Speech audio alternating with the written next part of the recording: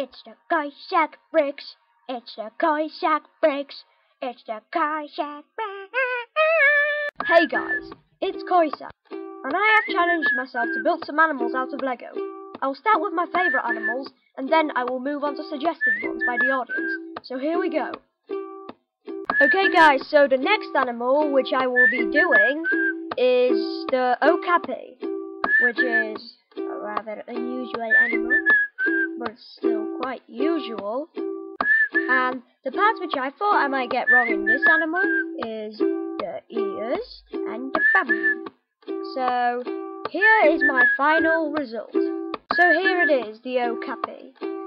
This is the third animal in the series, of course, and here's the face with the usual ear. Yeah, this is how I did the ears, and I think that the ears were quite good.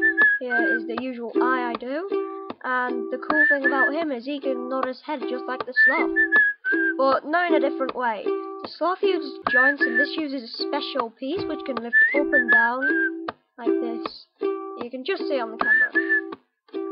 Okay, so also it has legs like this. I don't know what this piece is called, just like the sloth's arms, and you can kick forward like that. Forward. Yeah, so you can get it in some very cool positions like that. Unlike the anteater, you can move its back legs as well. This is how I did the hooves, like a horse. Yeah, so as I was saying about the anteater, you couldn't move my anteater's back legs, you could only move its front legs. But this one, you can move the back legs back and forth, like that. So that will help you get it into some cool poses.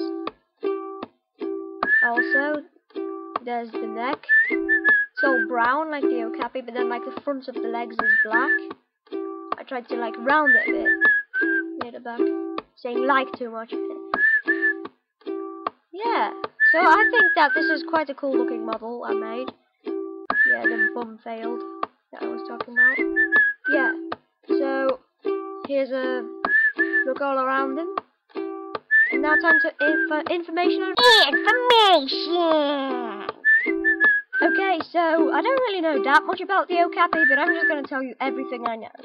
So, what I do know is that they live in Africa, and they are close relatives of giraffes, and I think donkeys as well. There are things called cryptids, which are like animals which, like Bigfoot and the Loch Ness Monster, some people think they're real, but some people don't. And the Okapi actually started out as that until the year 1901, when they were confirmed to be real animals. I think they look very interesting, because they have like zebra legs, but I don't think they're related to zebras at all. Yeah, and there's this zoo in Belgium called the Antwerp Zoo, which has bred 47 Okapis in 1954. And it is the first zoo to breed this rare forest relative of the giraffe. I just read that from a book right now. Quite interesting, to be honest.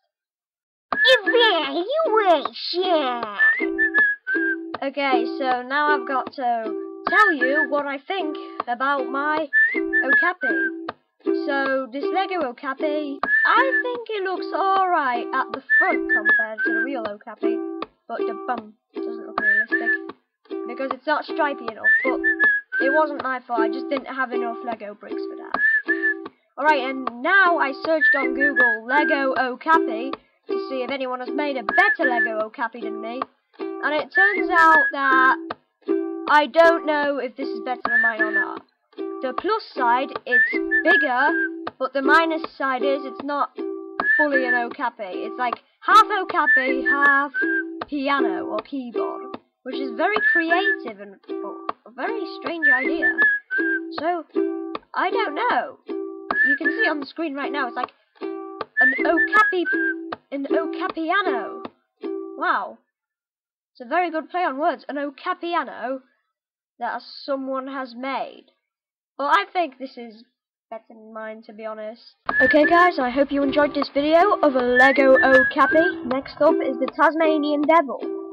So, in the comment section below, comment what animal you would like to see me make next, or give me feedback on the Okapi.